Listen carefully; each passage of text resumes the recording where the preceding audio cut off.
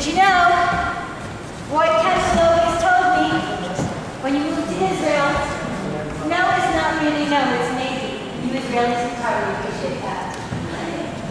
Okay. Well, my name is Liora. For those of you who don't know me. Rosalind and I, for those who can keep coming back, we used to do every fall at Sukkot at Christ Church.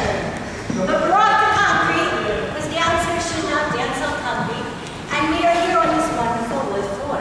Hallelujah. So this is the easiest way I can explain it. We have 2 feet.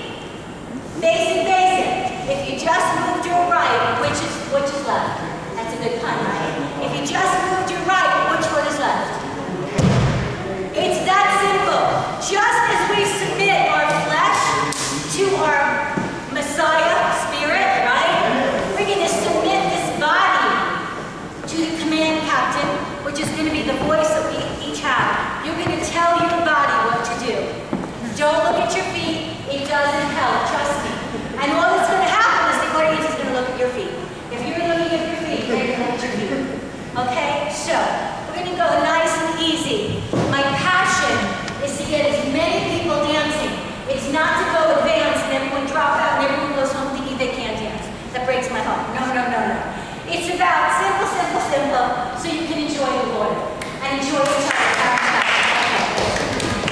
Okay, so we're going to do a simple circle dance. Okay? All right, now, I'm an impromptu kind of girl, and if I see someone lost, we slow it down. We don't just forget about them and keep going. We don't do that. We're all meant to be together, okay? So, we're going to start with our right foot, and we're just going to do the grapevine. We'll practice it just for a minute.